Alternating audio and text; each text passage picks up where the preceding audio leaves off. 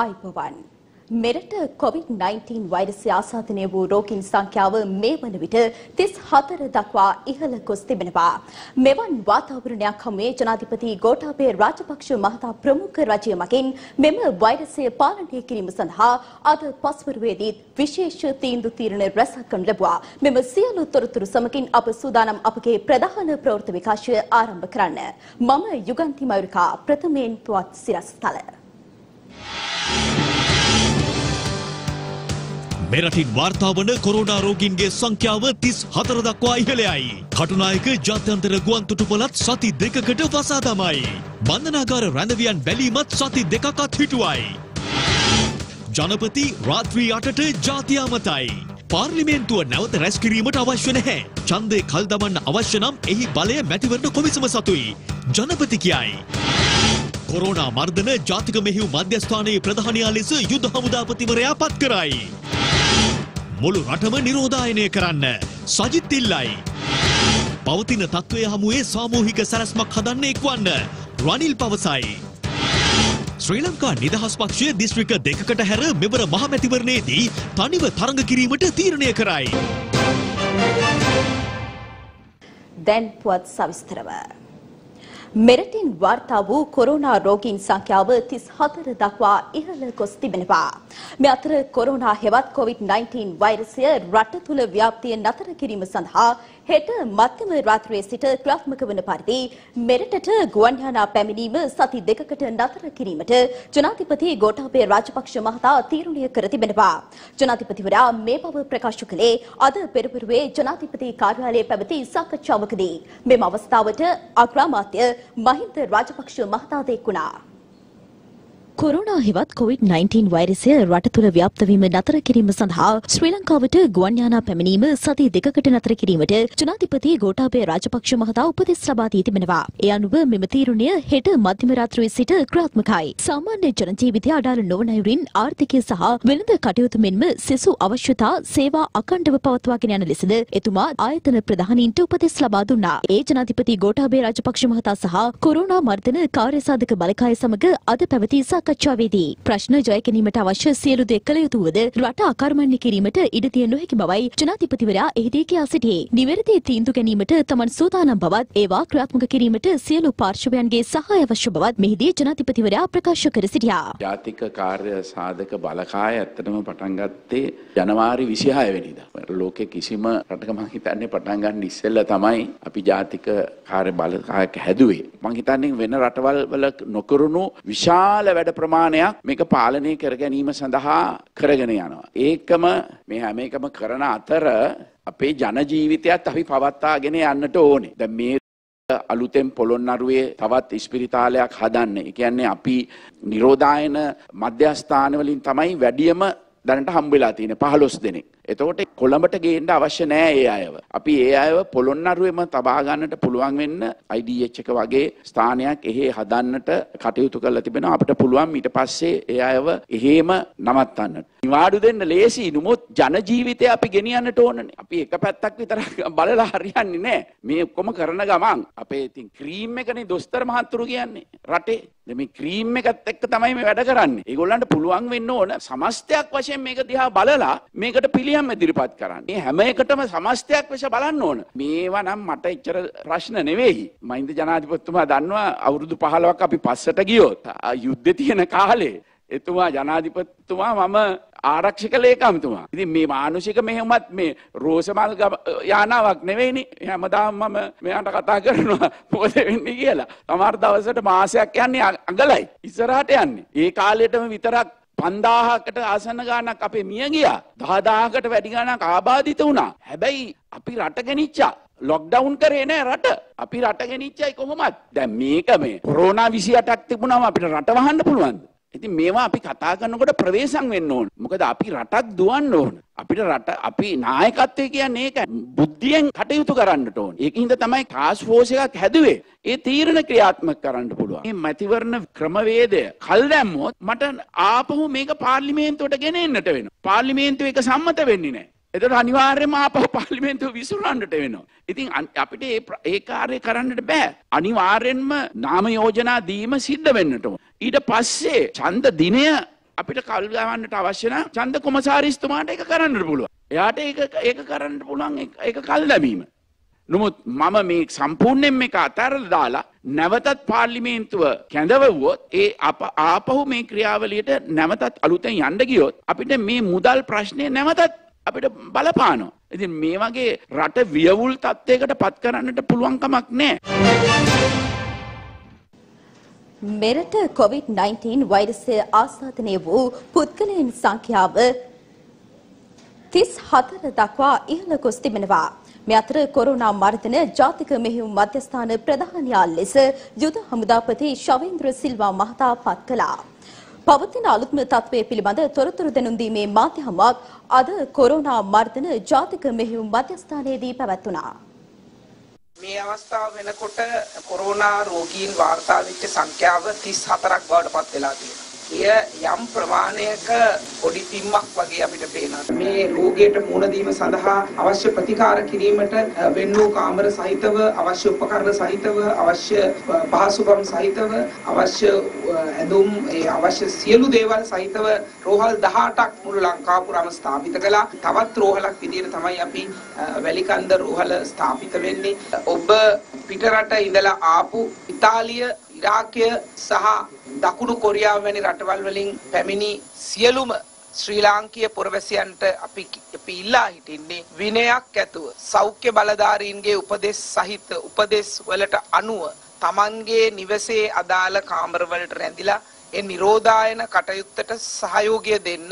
නැවත වතාවක් අපි කියනවා අපි දන්න තත්ත්වයන් වලට අනුව 1500ක් 2000ක් අතර සංඛ්‍යාවක් පළවෙනිදා සිට 9 වෙනිදා දක්වා ලංකාවට ඇවිල්ලා නිරෝධායනට ලක් නොවෙච්ච කට්ටිය විශාල වශයෙන් තාම ජීවත් වෙනු ලබනවා. මේ කට්ටියගෙමුත් 800ක සම සංඛ්‍යාවක් සිටින්නේ පුත්තලම් දිස්ත්‍රික්කයේ. ඉතින් අපි විශේෂයෙන්ම මේ අවස්ථාවේදී කරුණක් ඉල්ලා සිටිනවා මේ පළවෙනිදාත් 9 දෙනාත් ආපු පුත්තලම් දිස්ත්‍රික්කයේ කට්ටියට ඉල්ලනවා විශේෂයෙන්ම සෞඛ්‍ය මාත්‍යාංශයෙන් දීලා තියෙන උපදෙස් අනුව ක්‍රියා කරන්න. එසේයි ක්‍රියා නොකරොත් මේක තවදුරටත් ව්‍යාප්ත වෙන්න ගියොත් සමහරලාට ඒ ප්‍රදේශය වෙනුවෙන් ගත යුතු ක්‍රියාමාර්ගයක් වුණත් ගන්න තත්වයකට ඇති වෙන්න පුළුවන්. ඒ කට්ටියට ඒ ගෙවල් වලට වෙලා self quarantine වෙන්න කියලා ඒත් එක්ක ඉදිරි දින කිහිපයේදී පොලිසිය විසින් ගිහිල්ලා එම self quarantine වෙන නිවෙස් වල පෝස්ටර් එකක් අලවයි එක පෙන්නයි පසුව. එතකොට අටපිටාව ඉන්න ගෙවල් වල ඉන්න කට්ටිය දැනගනි මෙන්න මේ ගෙදර යම්කිසි පුද්ගලයෙක් හරි ඉන්නවයි කියලා. ඒ කට්ටිය මේ කොන් කරන්න තනි කරන්න කියන කතාවක් නෙමෙයි මේ කියන්නේ. විෂ බීජ එළියට අරන් යාවෙන් බලක් කීම වෙනුවෙන් ලබන තීරණයක් පමණයි මේක. අද දින COVID-19 රෝගීන් 6 දෙනෙක් වාර්තා වෙලා තියෙනවා. මේ අයගෙන් එක පුද්ගලයෙක් අපිට දෙවණියට හමුන් ටුවර් ගයිඩ් බිරිඳ, ඊළඟට තවත් පුද්ගලයෙක් ජර්මනියේ සංචාරය කරපු අර කලින් ජර්මනියට සංචාරය කරපු අයට සම්බන්ධ කෙනෙක්. ඒ වගේම එක්සත් රාජධානිය ඉඳලා පැමිණි කෙනෙක් ඉන්නවා. ඒ වගේම කැලණිය ප්‍රදේශයේ කෙනෙක්, මාරවිල ප්‍රදේශයේ කෙනෙක්, ඒ වගේම අවුරුදු 25ක තරුණයෙක් උඩුගම්බල ප්‍රදේශයේ කටා රාජ්‍යයේ සිට පැමිණි. ඒ අය තමයි අද දින COVID-19 රෝගීන් හැටියට හඳුනාගෙන තියෙන අපගේ විවිධ පර්යේෂණ ආයතන තුල. ඊයේ නිවේදනයක් නිකුත් කරමින් සඳහන් කළා මාර්තු 1 වෙනිදාත් මාර්තු 15ත් අතර ශ්‍රී ලංකාවට පැමිණ සිටින මෙම රටවලින් පැමිණි අය ලියාපදිංචි වන ලෙස අපි තීරණය කරා තවත් අංක කීපයක් හඳුන්වලා දෙන්න 0.11 2 44 44 80 0.11 2 44 44 81 0.11 5 97 87 20 එවැගේම 0.11 5 97 87 30 0.11 5 97 87 34 තවත් දුරකථන අංක 5ක් හඳුන්වලා දෙනවා. දැන් මේ මොහොතේ ඉඳලා ඒ පහටත් කතා කරලා ලියාපදිංචි වෙන්න පුළුවන්. එහෙම නැත්නම් අපි විශේෂ විද්‍යුත් තැපෑලක් හඳුන්වලා දීලා තියෙනවා lahd@police.lk කියලා. COVID-19 වෛරසය රට පුරා පැතිර යාමත් සමග කටාර් බහරේන් කැනඩාව යන රටවලින් පැමිණෙන මගීන්ටද ශ්‍රී ලංකාවට ඇතුල්වීම අද මධ්‍යම රාත්‍රියේ සිට තහනම් කිරීමට රජය තීරණය කර තිබෙනවා. COVID-19 වෛරසය ලොව පුරා පැතිර යාමත් සමග වෛරසය ආසාදනය වූ බවට සැක කෙරෙන සියලුම පුද්ගලයන් පරීක්ෂාවට ලක් කරන ලෙසයි ලෝක සෞඛ්‍ය සංවිධානය සියලුම රටවලින් ඉල්ලීමක් කර සිටින්නේ.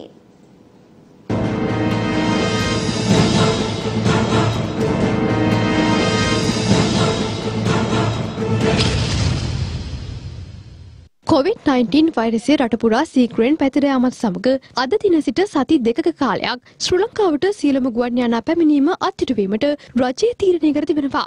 එසේම සියලුම රටවල සිට කටුනායක බණ්ඩාරනායක ජාත්‍යන්තර ගුවන්තොටුපළට මගින් පැමිණීම අද සිට නවත්වා දැමීමටයි එහි පාලනාධිකාරිය තීරණය කර ඇත්තේ. කටාර් බහරෙන් කැනඩාව යන රටවලින් පැමිණෙන මගීන්ටද ශ්‍රී ලංකාවට ඇතුළු වීම අද මධ්‍යම රාත්‍රියේ සිට වහම ක්‍රියාත්මක වන පරිදි තහනම් කිරීමට කටයුතු කර ඇත්තේ අදාළ වෛරසය රට තුළ සීක්‍රයෙන් පැතිර යාමත් සමගයි. මේ අතර පවතින තත්ත්වය හමුවේ වෛරසය ව්‍යාප්ත වී යාම පාලනය කිරීම සඳහා අත්‍යවශ්‍ය සේවා හැර දින 3ක නිවාඩුවක් අද දින සිට ප්‍රකාශයට පත් කිරීමට රජය තීරණය කළා. ඒ අනුව අද දින සිට එළඹෙන බ්‍රහස්පතින්දා දිනය දක්වා මෙම නිවාඩුව බලපැවැත්වෙන අතර සෞඛ්‍ය ආහාර සැපයුම් ප්‍රවාහන අත්‍යවශ්‍ය සේවා බැංකු දිස්ත්‍රික් ලේකම් කාර්යාල ප්‍රාදේශීය ලේකම් කාර්යාල හැර රජයේ අනෙකුත් ආයතන දෙපාර්තමේන්තු සංස්ථා ඇතුළු ආයතන සඳහා මෙම විශේෂ දින 3ක නිවාඩුව වළංගු වනවා. එසේම වෛරසයේ ව්‍යාප්තිය පිළිබඳව අවධානය යොමු කරමින් තවදුරටත් මෙම නිවාඩුව දීර්ඝ කිරීම හෝ නොකිරීම පිළිබඳව සලකා බැලීමට නියමිතයි. රජය මගින් මෙලෙස දින 3ක නිවාඩුවක් ප්‍රකාශයට පත් කිරීමට අනුකූලව අද දින සිට ලබන 19 වනදා දක්වා දුම්රිය ගමන් පාර 83ක් අවලංගු කිරීමට දුම්රිය දෙපාර්තමේන්තුව කටයුතු කර තිබෙනවා. අද දින අපි ගුවන් හමුදාව සමග සාකච්ඡා කළා ප්‍රධාන දුම්රිය ස්ථානයේ සම්පූර්ණ විසබීජනාශක කටයුතු කිරීමක් කරා. මෙය ඉදිරියේදී කොටුව සහ මරදාන වල සෑම දිනකම සිදු කරනවා. ඊට අමතරව නිවාඩු දින 3ක් ඉදිරියට තියෙන දුම්රිය ධාවන 83ක් පමණ අවලංගු කරලා තියෙනවා. දිනකට ධාවන 300න් දුරගමන් සේවා දුම්රිය අවලංගු කරලා නැහැ. මේ වෙන විට කොළඹ තදාසන්න දුම්රිය සේවාවන් 82ක් අවලංගු කරලා තියෙනවා මගීන්ගේ අඩුවීමක් නිසා. මේ අතර මගේ ජනතාවගේ ආරක්ෂාව උදෙසා බස් රථ නිරෝධායනය කිරීමේ කටයුතු අද පෙරවරුවේ විශේෂ අමාත්‍යවරයාගේ සහභාගීත්වයෙන් සිදු කෙරුණා.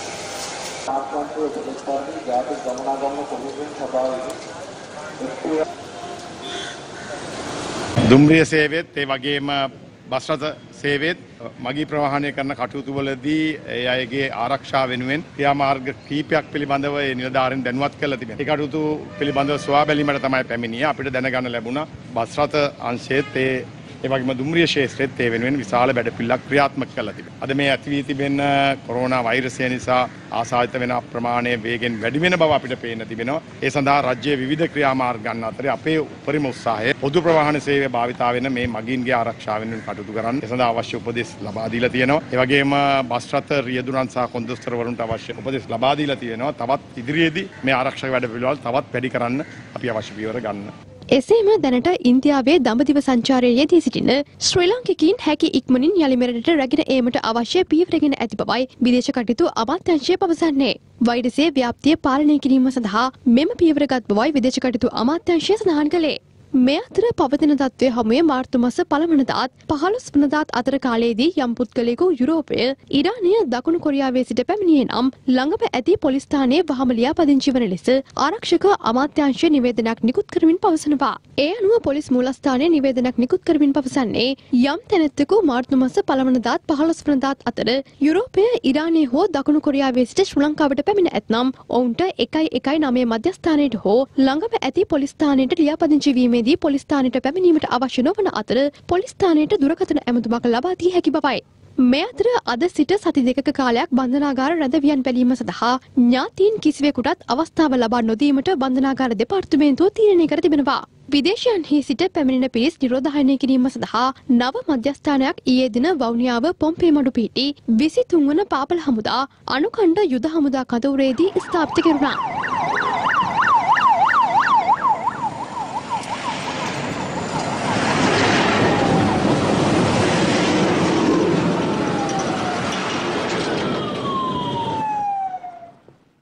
මේ අතර ලොව පුරා සීක්‍රේන් වෛරසය පැතිර යාමත් සමග වෛරසය ආසාදනය වූ බවට සැකකෙරෙන සියලුම පුද්ගලයන් පරීක්ෂාවකට ලක් කරන ලෙස ලෝක සෞඛ්‍ය සංවිධානය සියලු රටවලින් ඉල්ලීමක් කර සිටිනවා.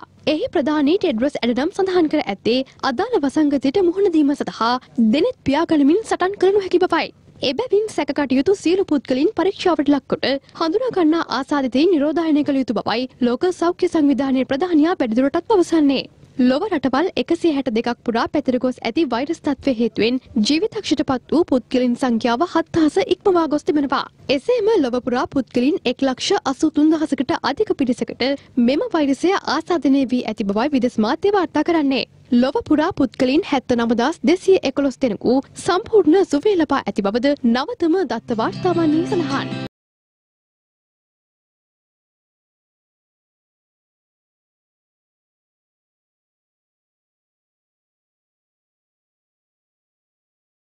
චීනයට පසුව වැඩිම බලපෑමක් එල්ල වී ඇති ඉතාලියේ වෛරසය හේතුවෙන් ජීවිතක්ෂයට පත් වූ පුද්ගලයන් සංඛ්‍යාව 2158 දක්වා ඉහළ ගොස් තිබෙනවා. එසේම වෛරසය ආසාදනය වූ පුද්ගලයන්ගේ සංඛ්‍යාව 27980ක් බවයි විදෙස් මාධ්‍ය වාර්තා කළේ. වෛරසය ලෝක බලවතුන් අතරද පැතිර යාමත් සමග ඇමරිකාව තුළ වෛරසය පැතිර යාම වැළැක්වීම සඳහා ජනතාව ඒකරාශී වීම කටයුතු වලින් වැළකී සිටිය යුතු බවයි ඇමරිකානු ජනපති ඩොනල්ඩ් ට්‍රම්ප් පවසන්නේ. ඒ අනුව ඉදිරි දින 15ක කාලය තුළ අවන්හල් ඇතුළු පොදු ස්ථානවල පුද්ගලයන් 10කට අධික පිරිසක් ඒකරාශී වීමෙන් වැළකී සිටිය යුතු බවයි ඔහු ප්‍රකාශ කර ඇත්තේ. වෛරසය බලපෑමත් සමග එරට පුද්ගලයන් 85 දෙනෙකු මිය ගොස් තවත් 4600 දෙනෙකුට වෛරසය ආසාදනය වී තිබෙනවා.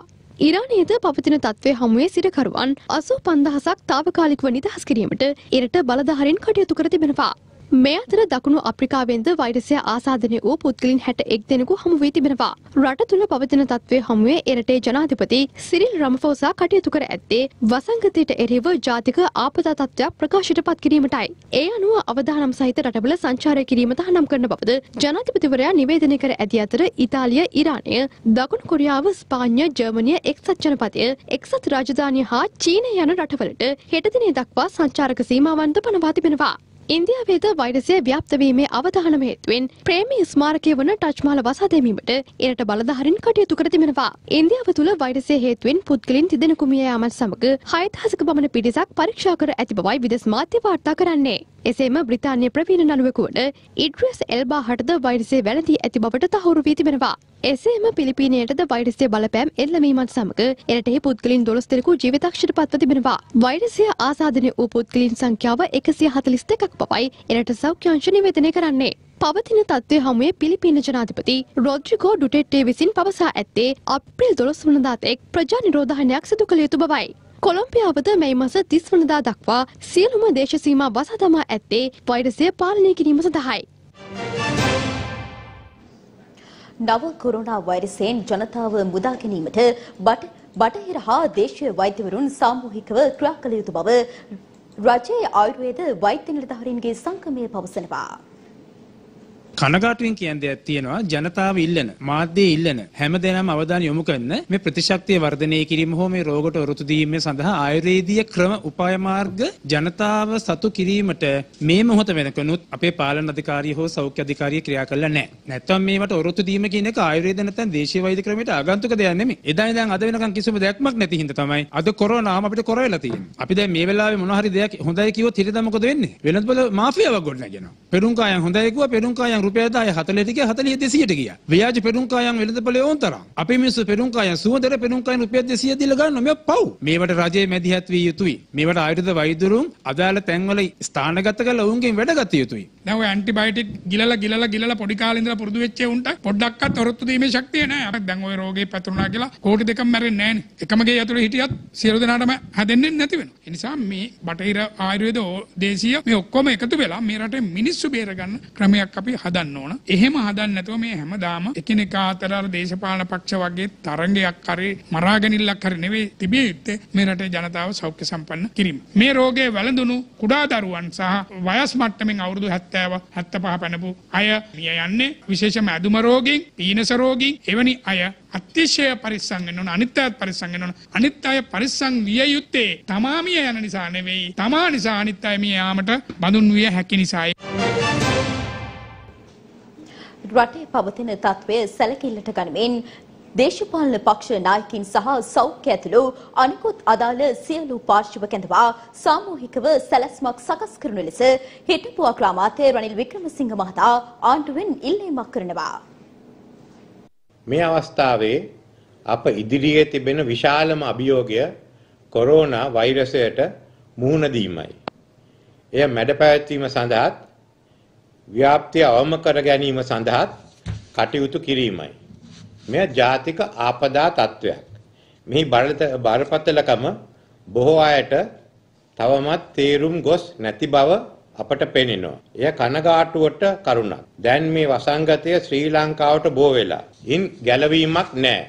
නමුත් අවම හානියක් සිදුවන ආකාරයට මේ වසංගතය පාලනය කර ගැනීමට අප එකට එක් වී කටයුතු කළ යුතුයි. මේ සඳහා පොදු සැලැස්මක් සකස් කොට සාමූහිකව ක්‍රියාත්මක කරලීමට අවශ්‍ය පදනම ඇති කරන්නයි කියා මම පසුගියදා ආණ්ඩුවෙන් ඉල්ලීමක් කරා. මේ වසංගත තත්ත්වය ගැන අවධානය යොමු කරන්න කියා මැතිවරණ කොමිසමේ සභාපතිතුමාගෙන්ද මම ඉල්ලීමක් කරා. ඒ වගේම දේශපාලන පක්ෂ හා සමාජ ආයතන ප්‍රධානීන් කැඳවා හදිසි සාකච්ඡාවක් පවත්වන මෙන් කතානායකතුමාත් මමත් අගමැතිතුමාගෙන් ඉල්ලීමක් කර තිබෙනවා. මේ අවස්ථාවේ අපේ අවධානය යොමු යුතු ප්‍රධාන කරුණු කීපයක් තිබෙනවා. පළමුවෙන් මේ වන විට කොරෝනා කේන්ද්‍ර ස්ථානයේ චීනයේ සිට යුරෝපය ඇතුළු බටහිර රටවල් වෙත සංක්‍රමණය වී තිබීම. ලෝකයේ සමාජ හා ආර්ථික ජාලයේ ප්‍රධානතම නගර අතරට ගැනෙන ලන්ඩන් හා පැරිස් යන නගර රෝග ව්‍යාපෘතියේ මධ්‍යස්ථාන වීමේ ඉඩකඩ ගැනත් අපේ අවධානය යොමු විය යුතුයි. දෙවැන්න අප රට සතුව ඇති සෞඛ්‍ය පහසුකම් වල තත්ත්වය. යුරෝපීය රටවල් හා සසඳන කල අප සතුව ඇත්තේ අඩු පහසුකම්. මේ නිසා ඉදිරියේදී රෝගය ව්‍යාප්ත වීමේ අවස්ථා වැඩි වීමේ අවදානමක් තිබෙනවා. අප වහාම රෝග ව්‍යාප්තිය හැකිතරම් අවම කරලීමේ ක්‍රියාන්විතයක් ආරම්භ කළ යුත්තේ අන්න ඒ නිසයි. මේ ගැන දැඩි අවධානය යොමු කරන මෙන් මම නැවතත් රජයෙන් ඉල්ලා සිටින්නට කැමැතියි. දේශපාලන පක්ෂ නායකයින් සහ සෞඛ්‍ය ඇතුළු අදාළ අනිකුත් සියලු පාර්ශවයන් කැඳවා සාමූහික සැලැස්මක් සකස් කර ලෙස මම ආණ්ඩුවෙන් ඉල්ලා සිටිනවා. රෝග ව්‍යාප්තිය වැළැක්වීමට හැකි උපරිම සහාය ලබා දෙන ලෙස මම ඔබ සැමගෙන්ම ඉල්ලා සිටිනවා. ඒ වගේම තම තමන්ගේ ආරක්ෂාව පිළිබඳ සැලකිලිමත්ව ලෙසත් සෞඛ්‍ය ආරක්ෂිත පියවර අනුගමනය කරන ලෙසත් මම යලිත් ඔබ සැමටම සිහිපත් කරනවා. අප සැමෝම එක්ව මේ අභියෝගය ජයගමු. ස්තුතියි. රටේ ජනතාවගේ සෞඛ්‍ය ආරක්ෂාව පිළිබඳව සිතා මුළු රටම නිරෝධායන ක්‍රියාවලියකට ලක් කළ යුතු බව සමගී ජනබලවේගයේ නායක සජිත් ප්‍රේමදාස මහතා පවසනවා. ඒ මහතා මේ බව ප්‍රකාශ කළේ අද කොළඹදී පැවති මාධ්‍ය හමුවකදී. ඉතාලිය, චීනය, ඩෙන්මාර්කය, නෝර්වේ වගේ රටවල් සම්පූර්ණයෙන්ම ලොක්ඩවුන් කරලා, ෂට් ඩවුන් කරලා. මෙහි මොකක්ද වෙන්නේ? 3න් 2 හොයනවා. අනිත් රටවල් තමන්ගේ ජනතාව ආරක්ෂා කරන්නට ලොක්ඩවුන් ෂට් ඩවුන්. ලෝකයේම දසදහස් ගණනින් ගුවන් ගමන් නතර කළා තිබෙනවා. විශේෂයෙන්ම කොරෝනා වෛරසයට එරෙහිව කටයුතු කරන්නට ඊශ්‍රායලයේ ආණ්ඩු පක්ෂයත් විපක්ෂයත් වැඩ කටයුතු කරමින් සිටිනවා. අපේ රටේ මොකද්ද වෙලා තියෙන්නේ? කොච්චර කිව්වත් පාර්ලිමේන්තුව රැස් කරන්නයි කියලා, කොච්චර කිව්වත් සියලුම දේශපාලන පක්ෂ, සිවිල් සංවිධාන නායක කාරකාදීන් ගෙන්නලා සාකච්ඡා කරන්නයි කියලා මේ වෙනතෙක් ඒ දේ සිදු වෙලා නැහැ. බොහෝ රටවල් මේ හදිසි තත්ත්වය වෙනුවෙන් වෙනමම මුදල් වෙන් කරලා තමයි. අපේ රටේ ආණ්ඩුව වෙනස් වුණා ගිය අවුරුද්දේ නොවැම්බර් මැද භාගේ. අද වෙනකන් අපහසු වෙලා තිබෙනවා රට වෙනුවෙන් අයවැයක් ගෙනෙන්න. සරලව කියනවා නම් මැතිවරණ පැවැත්වෙන සියලුම රටවල් හිතන්නේ පොදු ජනතාව ගැන. පොදු ජනතාව ගැන හිතලා මැතිවරණ කල් දානවා. අපේ රටේ මොකද්ද සිදු වෙලා තිබෙන්නේ? රටේ ජනතාවගේ ජන ජීවිත ගැන හිතන්නේ නැතුව මහමැතිවරණයක් සඳහා දින තීන්දුව කරනවා. එහෙම තමයි අපේ ආණ්ඩුව කටයුතු කරන්නේ. මේ කොරෝනා වෛරසය නිසා රටට සිදු වෙලා තිබෙන මහා ආපදාව ගැන, මේ මහා වින්නහිය ගැන රජයට ලොකු වගකීමක් තිබෙනවා. ජනතාව දැනුවත් කරලා රටම එකතු කරලා හොඳ ක්‍රියාමාර්ගයක් ගන්න. මුළු රටම නිරෝධායනය කළ යුතුයි. මුළු රට තුලම ඒ විස බීජ නාශක ක්‍රියාවලිය වහවහ ක්‍රියාත්මක කළ යුතුයි. අනිකුත් රටවල් වල අපි දැක්කා පොඩියට පටන් අරගෙන මොනවද සිදු වෙලා තියෙන්නේ කියලා. අපේ ප්‍රාර්ථනාව වගේ ප්‍රාර්ථනාව එවන් දෙයක් අපේ රටේ සිදු නොවේවා කියලා. නමුත් ප්‍රාර්ථනා කර කර ඉඳලා හරියන්නේ නැහැ. ඒව වළක්වන්නට ක්‍රියාමාර්ග ගන්නට, වැඩපිළිවෙළ ක්‍රියාත්මක කරන්නට. මේ වගේ තත්ත්වයක් තුළ රජයට අපි කියන්න කැමති ජනතාවගේ ජීවිතත් එක්ක සෙල්ලම් කරන්න එපා. COVID-19 හෙවත් කොරෝනා වෛරසයෙන් යම්කිසි පුද්ගලයෙක් දේශපාලන වාසි ලබා ගැනීමට උත්සාහ කළොත් ඔවුන් රටට හෙළිදරව් කිරීමට පසුබට නොවන බව රජයේ වෛද්‍ය නිලධාරීන්ගේ සංගමය පවසනවා. එය අද කොළඹ පැවති මාධ්‍ය හමුවකදී. මේකේ භයානකම කාරණේ තමයි අපි 70ක පිරිසක් හොයාගන්න නැහැ කොහෙද ඉන්නේ කියලා. පුත්තලම දිස්ත්‍රික්කයේ ඉන්නවා කියලා කියනවා. නමුත් පුත්තලම කොහෙද ඇඩ්‍රස් එක කියලා ට්‍රේස් කරගන්න විදිහක් නැහැ. මේ අයට ලෙඩේ මේකෙන් කීප දෙනෙකුට හරි වැළඳිලා නම් අපිට මේ රෝගීන්ව එහෙම නැත්නම් මේ පුද්ගලයන්ව ට්‍රේස් කරගන්නත් බැරි නම් මේ අය කවුරු විදිහටද ක්‍රියා කරන්නේ? රෝගේ රට පුරා ගෙනියන වාහකයන් විදිහට ක්‍රියා කරන්න පුළුවන්. මේක ඉතාම බරපතල තත්ත්වයක්. ඒ වගේම දැනට මේ සැකසහිතව ඉන්න පිරිස් නැවත ප්‍රදේශයෙන් එළියට සංචාරණය වෙන එක වැළැක්විය යුතුයි රෝග පාලනය කිරීම සඳහා. ඒ සඳහා එකඟතාවය පළ වුණා. ඒක මං හිතන්නේ මේ මොහොතේ ගත යුතු නිවැරදිම තීන්දුවක්. රෝග ලක්ෂණ මතුවුණොත් කරුණාකරලා තමන්ගේ පවුලේ වෛද්‍යවරයා හම්බ වෙන්න යන්න එපා. කරුණාකරලා ගමේ තියෙන පොඩි ඩිස්පෙන්සරියට යන්න එපා. තමන්ගේ දිස්ත්‍රික්කය ඇතුළේ අනිවාර්යෙන් රෝහලක් තියෙනවා. කරුණාකරලා මේ සැකසහිත අයට පමණ මේ කියන්නේ හෙම්බිරිසා වුණකදී යන්න එපා කියලා නෙමෙයි කියන්නේ. ඉතිහාසයක් තියෙනවා නම් ට්‍රැවල් හිස්ටරි එකක් තියෙනවා නම් ඒ අය රෝග ලක්ෂණ මත වුණොත් කරුණාකරලා විශේෂ මධ්‍යස්ථානයකට යන්න. මේ වෙලාවේ කොරෝනා වෛරසය එමන්ද COVID-19 පාවිච්චි කරන්න උත්සාහ කරන යම්කිසි දේශපාලන කණ්ඩායමක් ඒ ජාතික වගකීම ඉෂ්ට නොකරන සියලුම පුද්ගලයන් නම් වශයෙන් එය පක්ෂ විපක්ෂ විපක්ෂයේද රජයේද කියලා බලන්නත් ඒ පුද්ගලයන් අපි නිරාවරණය කරනවා. රටේ කොහේ හරි මේ අදාළ රටවල් වලින් පැමිණි පිරිස් පහුගිය දින කිහිපයේ ගෙවල් වලටලා ඉන්නවනම් ඊයේ ලබා දුන්නු දුරකථන අංක ඔස්සේ සම්බන්ධ වෙලා ඔවුන් නිරෝධායනයට ලක් වෙන්න ඒ රටට වෙනුවෙන් කරන ජාතික කර්තව්‍යයක්. එහෙම පිරිස් ඉන්නවා නම් ඔවුන් හැංගිලා ඉන්නවා නම් ජනතාවගෙන් අපි ඉල්ලීමක් කරනවා ලබා දීලා තියෙන දුරකථන අංක ඔස්සේ සම්බන්ධ වෙලා ඒ අදාළ දැනුම් දීම් කරන්න කියලා. COVID-19 වෛරසය පිළිබඳව සමාජ මාධ්‍ය ඔස්සේ අසත්‍ය ප්‍රචාර පතුරවා හැරීමට කටයුතු නොකරන ලෙස හිටපු රාජ්‍ය අමාත්‍ය ලක්ෂ්මන් යාපාබේවර්ධන මහතා ඉල්ලා සිටිනවා. ඒ මහතා මෙම ඉල්ලීම සිදු කළේ අද කොළඹ පැවති මාධ්‍ය හමුවකදී. අසත්‍ය ප්‍රචාර කිරීම ගන්න බලාපොරොත්තු වෙන බව මේ අවස්ථාවේදී ප්‍රකාශ කරනවා. සම්පූර්ණ සමාජයට කරන විශාල වින්නහයක් හැටියට අපි දකින්නේ. ඒ නිසා මේක දේශපාලන කතන්දරයක් මෙතෙන්ට ගොනු කරන්න එපා කියන එක අපි ඉල්ලීමක් කරනවා.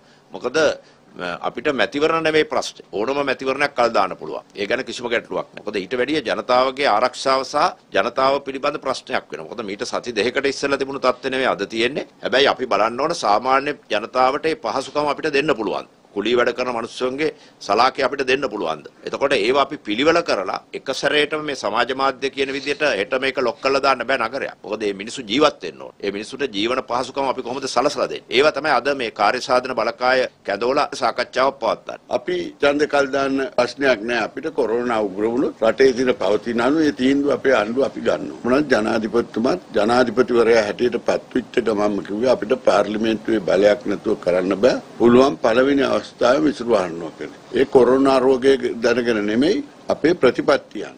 ඒ කටයුත්ත දැන් කරලා තියෙනවා. අද විපක්ෂයට වෙලා තියෙන මේකට ඉදිරිපත් වෙන්න විදියක් නැතුව. සජිත් ප්‍රේමදාස මහත්මයායි රනිල් වික්‍රමසිංහ මහත්මයායි දෙන්නම කොළඹ දිස්ත්‍රික්කයට දානවා. ඉතින් සජිත් හම්බන්තොට පරාජය බාර අරගෙන තියෙනවා. අපි එක අභියෝගයක් කරන්න කැමති අපේ කණ්ඩායමේ අය තමයි එයාට වැඩිය මනාප ගන්න. පුළුවන් නම් අපේ කණ්ඩායමේ මනාප ගන්න අයට වඩා වැඩියෙන් මනාපයක් කරන්න කියලා අපි අභියෝගයක් කරනවා. එයාටත් රනිල් වික්‍රමසිංහ මහත්තයාට. කොරෝනා වෛරසය සඳහා වත්මන් රජයකත් ක්‍රියාමාර්ග පිළිබඳව සෑහීමකට පත්විය නොහැකි බව හිටපු පාර්ලිමේන්තු මන්ත්‍රී පී හැරිසන් මහතා පවසනවා. ඒ මහතා මේ බව ප්‍රකාශ කළේ අනුරාධපුර ප්‍රදේශයේදී මාධ්‍ය වෙත අදහස් දක්වමින්.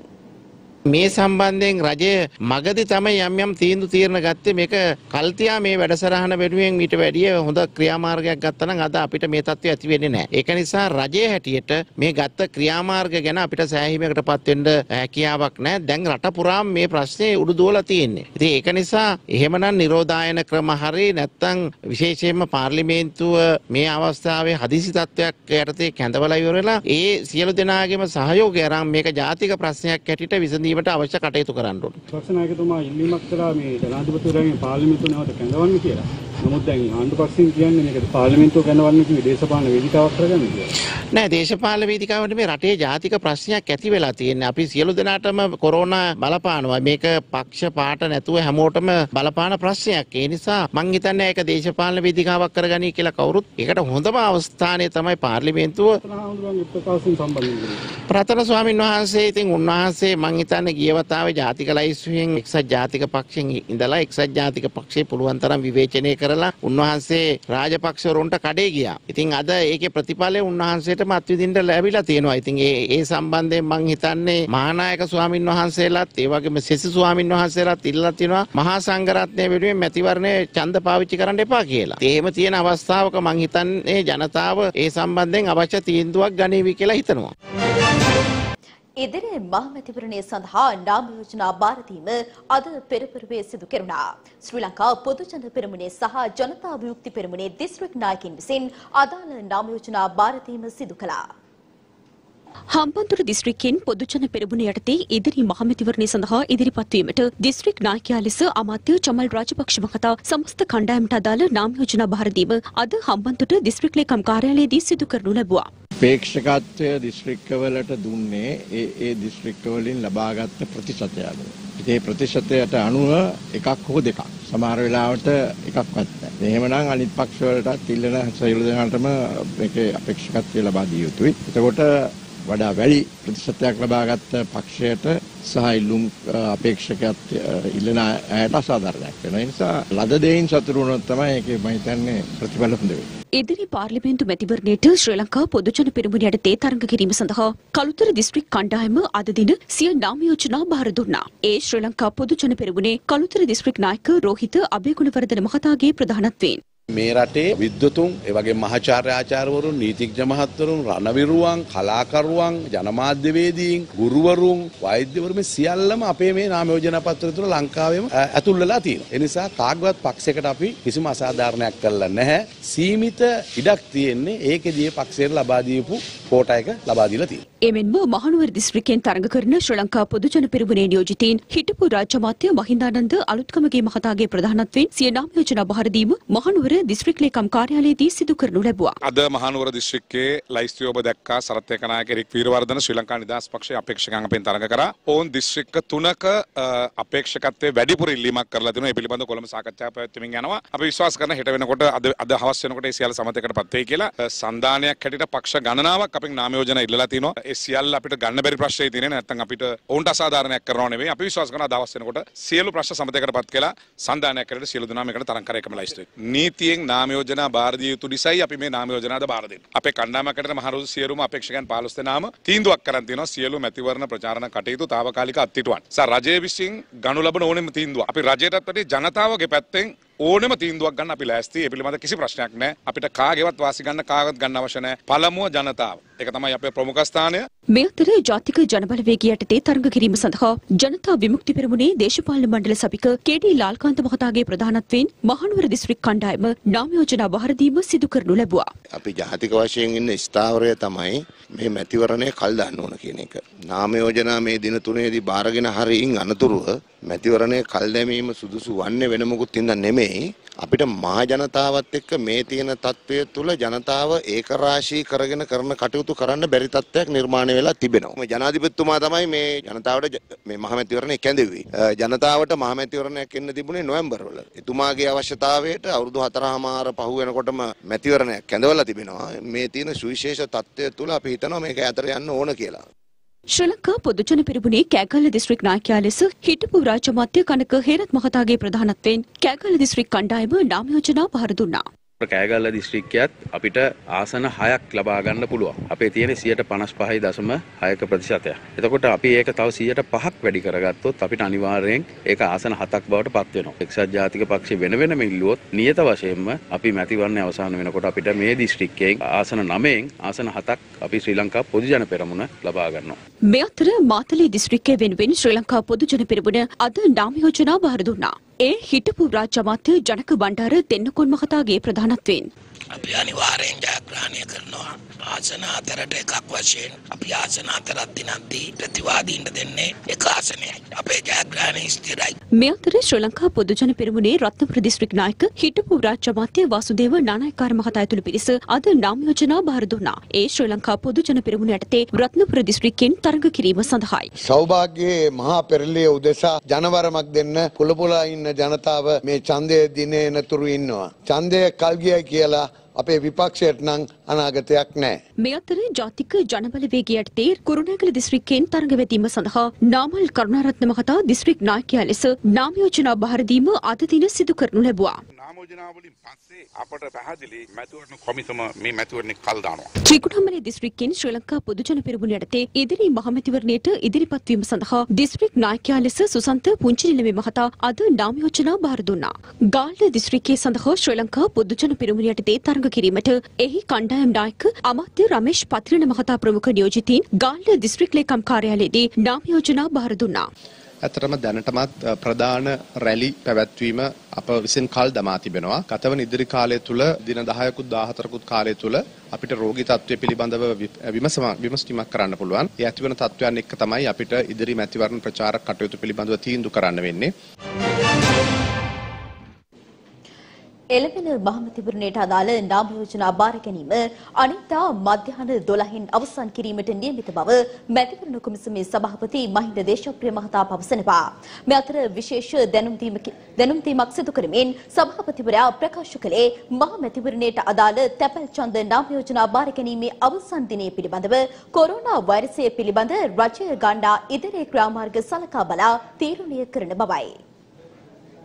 ඊයේ දින රජයේ නිවාඩු දිනයක් ලෙස නිවේදනය කිරීම හේතුවෙන් මහමැතිවරණයට අදාළ නාම යෝජනා බාර ගැනීම හෝ අප මුදල් බාර ගැනීම සිදු නොකරනු අතර අද සහ හෙට දිනයන්හි කාර්යාල වේලාවන් තුල සහ ලබන 19 වන දින පෙරවරු 8:30 සිට මධ්‍යහන 12 දක්වා මීට පෙර සඳහන් කළ පරිදි අප මුදල් බාර ගැනීම සහ නාම යෝජනා බාර ගැනීම සිදු කරන බව මැතිවරණ කොමිසමේ සභාපති මහින්ද දේශප්‍රිය මහතා වැඩිදුරටත් සඳහන් කර තිබෙනවා. ඒ අනුව මහමැතිවරණය සඳහා නාම යෝජනා බාර ගැනීම අනිද්දා මධ්‍යහන 12න් අවසන් කිරීමට නියමිතයි. ලබන 25 වනදා පැවැත්වීමට නියමිත මහමැතිවරණයට අදාළව තැපැල් ඡන්ද අයදුම් කිරීම සඳහා ලබා දී තිබූ කාලයේ අවසන් දිනය පිළිබඳව කොරෝනා වෛරස් පාලනය සඳහා රජය ගන්නා ඉදිරි ක්‍රියාමාර්ග සලකා බලා තීරණය කරන බව මැතිවරණ කොමිසමේ සභාපති මහින්ද දේශප්‍රිය මහතා අද දින විශේෂ දැනුම් දීමක් සිදු කරමින් ප්‍රකාශ කළා. 2020 පාර්ලිමේන්තු මැතිවරණයට අදාළව තැපැලෙන් ඡන්දය දීම සඳහා වූ අයදුම් පත්‍ර බාර ගැනීමේ අවසන් දිනය අද මාර්තු 17 වෙනි දින ලෙස මේට පෙර නියම කර තිබුණද අද මාර්තු 17, 18, 19 යන දිනයන් රජයේ විශේෂ නිවාඩු දින ලෙස ප්‍රකාශයට පත් කර තිබීමේ හේතුවෙන් ඉදිරියේදී ලැබෙන තැපැලෙන් ඡන්දය දීම සඳහා වූ අයදුම් පත්‍ර අද දිනේ නියමිත කාලය තුල ලද අයදුම් පත්‍රයේ සලකා ක්‍රියා කිරීම පිළිබඳව සලකා බැලීමට යෝජිත බව මෙයින් දන්වා සිටිමි. තවද COVID-19 වෛරසය පාලනය කිරීම සඳහා රජය ගන්නා ඉදිරි ක්‍රියාමාර්ග සලකා බලා තැපැලෙන් ඡන්දය දීම සඳහා වූ අයදුම්පත් බාර ගැනීමේ අවසන් දිනය පසුව නිවේදනය කරනු ඇත. මේ අතර පෙරටුගාමී සමාජවාදී පක්ෂයේ කැඳවුම්කරු පුබුදු ජාකොට දේශපාලන මණ්ඩල සභික දුමින්ද නාගමු යන මහත්වරුන් අද දින මැතිවරණ කොමිසම වෙත පැමිණියා. එහිදී මැතිවරණ කොමිසමේ සභාපති මහින්ද දේශප්‍රිය මහතා ඇතුළු එම කොමිසමේ නිලධාරීන් හමු වී රටේ පවතින තත්ත්වයේ හේතුවෙන් මහ මැතිවරණයේ කල් දමන්නේ යෝජනාවක් ඉදිරිපත් කර තිබෙනවා. අපි අහන්නේ මේ රටේ ජනතාව සියලු දෙනා මේ රෝගය නිසා බියටපත් වෙලා තියෙන වෙලාවක ආණ්ඩුවට පේන්නේ 3න් 2ද. ඊයේ මැතිවරණ කොමසාරිස් කාර්යාලයත් වහලා මේ රටේ පාසල් සියලු රාජ්‍ය ආයතන වහලා. එතකොට මොකද්ද මේ වෙමින් තියෙන්නේ? ඔක්කොම කළා ඡන්දයක් කරන්න කියලා කියනවා. ඉතින් ඒ නිසා අපි පැහැදිලිවම යෝජනා කරනවා මැතිවරණයේ වෙනුවට මේ තියෙන ප්‍රශ්නයට අවධානය යොමු කරන්න. ඒ නිසා මේ සියලු කරුණු මත අපි පැහැදිලිවම ආණ්ඩුවට බල කරනවා මැතිවරණේ කල් දාන්න කියන එක. ශ්‍රී ලංකා නිදහස් පක්ෂය දිස්ත්‍රික්ක 2කට හැර අනෙක් සියලු දිස්ත්‍රික්ක සඳහා තනිව තරඟ කිරීමට තීරණය කර තිබෙනවා. ශ්‍රී ලංකා නිදහස් පක්ෂය සහ ශ්‍රී ලංකා පොදුජන පෙරමුණ එක්ව පසුගියදා ශ්‍රී ලංකා නිදහස් පොදුජන සන්ධානය නමින් මෙවර මහ මැතිවරණය සඳහා තරඟ කිරීමට සන්ධානයක් ගොඩනගනු ලැබුවා. එහිදී මැතිවරණය සඳහා එම සන්ධානය යටතේ නාම යෝජනා බහර දීමේදී ශ්‍රී ලංකා නිදහස් පක්ෂයේ ඇතැම් මන්ත්‍රීවරුන් හට අසාධාරණයක් සිදු ඇති බවට චෝදනා එල්ල වුණා. ඒ සම්බන්ධයෙන් සාකච්ඡා කිරීම සඳහා ඊයේ දින ශ්‍රී ලංකා නිදහස් පක්ෂ මූලස්ථානයේදී මන්ත්‍රීවරුන් පිරිසකගේ සහභාගීත්වයෙන් සාකච්ඡාවක් පැවති අතර එම සාකච්ඡාවේදී තීරණය වුණේ නුවරඑළිය, වන්නි, යාපනය සහ කළුතර යන මැතිවරණ දිස්ත්‍රික්ක සඳහා ශ්‍රී ලංකා නිදහස් පක්ෂය තනිව තරඟවා දින බවයි. කෙසේ නමුත් ශ්‍රී ලංකා නිදහස් පක්ෂය වැඩිදුරටත් ඊයේ දින සඳහන් කර තිබුණේ අද දින ශ්‍රී ලංකා නිදහස් පක්ෂය ඉදිරි මහමැතිවරණයේදී තනිව තරඟ කරනවාද නැද්ද යන්න පිළිබඳව අවසන් තීරණයක් ගන්නා බවයි. ඒ අනුව අද දින ශ්‍රී ලංකා නිදහස් පක්ෂ මූලස්ථානයේ තවත් සාකච්ඡාවක් එහි මන්ත්‍රීවරුන් පිරිසකගේ සහභාගීත්වයෙන් පැවති අතර අද දින එහිදී මැතිවරණ දිස්ත්‍රික්ක දෙකකට හැරෙන්නට අනෙක් සියලු මැතිවරණ දිස්ත්‍රික්ක සඳහා ශ්‍රී ලංකා නිදහස් පක්ෂය මෙවර මහමැතිවරණයේදී තනිව තරඟ කරන බවට එකඟතාවයකට පැමිණ තිබෙනවා. සමගි ජනබලවේගය නිර්මාණය කිරීමේදී ඇතිවී තිබෙන ව්‍යාකූලත්වය පිළිබඳව අද සිරිකොත පක්ෂ මූලස්ථානයේදී සහ ඇතුල්කෝටේ පක්ෂ මූලස්ථානයේ පැවති මාධ්‍යහමුවලදී අදහස් පළ වුණා. මුලින්ම පක්ෂයේ කෘත්‍යාධිකාරී මණ්ඩලය තමයි පක්ෂයේ තියෙන සියලුම කාරණා කටයුතු සම්බන්ධයෙන් තීරණය ගන්න. මීට මාස දෙකකට විතර කලින් අධිකාරී මණ්ඩලය තීරණය කරා මේ එළඹෙන මහමැතිවරණයට සන්දානයකින් තරඟ කරන්න. ඒකේ වක්කීම් බාර දුන්නේ සජිත් ප්‍රේමදාස මැතිතුමා අපේ නියෝජනායකතුමා ඇතුළු කණ්ඩායමකට. අපි මේ උන්ට උපදෙස් දුන්නා අලුත් ව්‍යවස්ථාවක් හදන්න, සන්දාන ව්‍යවස්ථාවක් හදන්න. ඊට පස්සේ ඒ සන්දානයේ එකතු වෙන පක්ෂ මොනවද කියලා බලන්න. ඊට පස්සේ ඒක මැතිවරණ කොමසාරිස් කොමිසමේ පාල සන්දානයක් හැටියට ලියාපදිංචි කරන්න කියලා උපදෙස් දුන්නා. ඊට පස්සේ අපි කෘත්‍යාධිකාරී මණ්ඩලය එක දිගට 3 සැරයක් ඇදෙව්වා. කිසිම අවස්ථාවක පක්ෂයෙන් කෘත්‍යාධිකාරී මණ්ඩලය අනුමත කරපු කිසිම ක්‍රියාවක් වුන් කරලා තිබ්බේ නැහැ. කෘත්‍යාධිකාරී මණ්ඩලයේ අවස්ථාවක උපසා අධිපතුම් බණ්ඩාර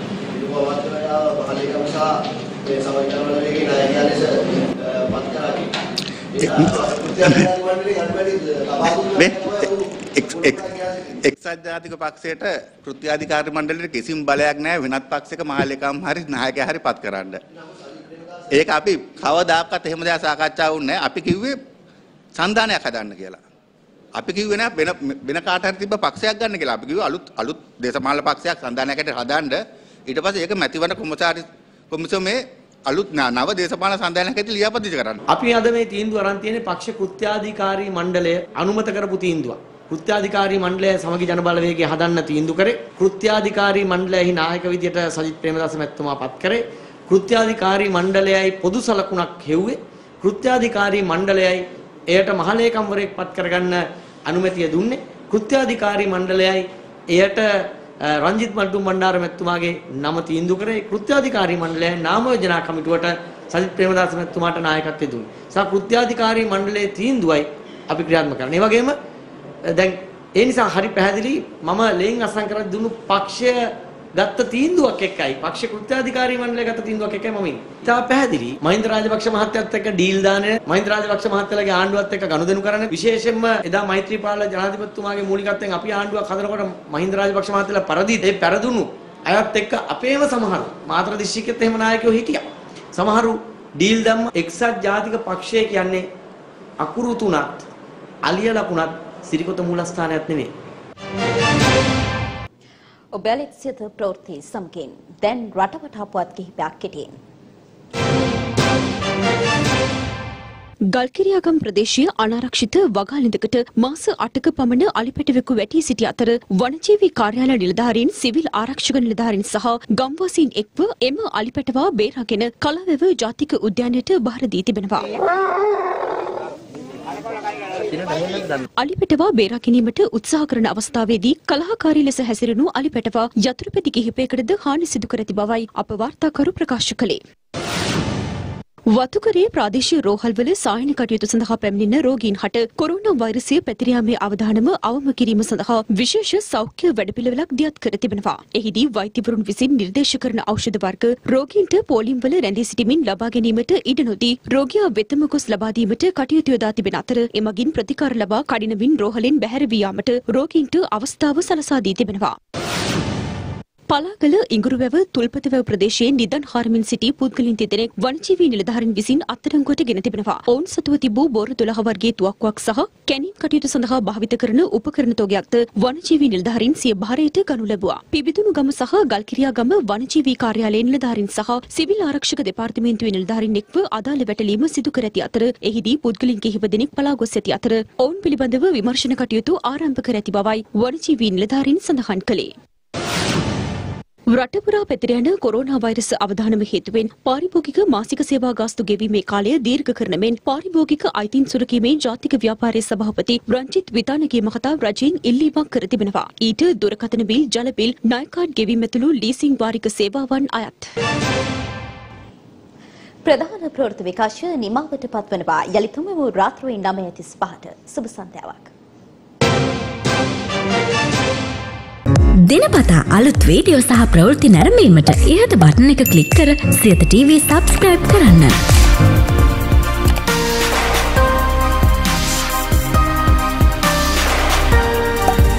අලුත් වීඩියෝ ගැන මුලින්ම දැනගන්න මෙම සීනුව ක්ලික් කරන්න.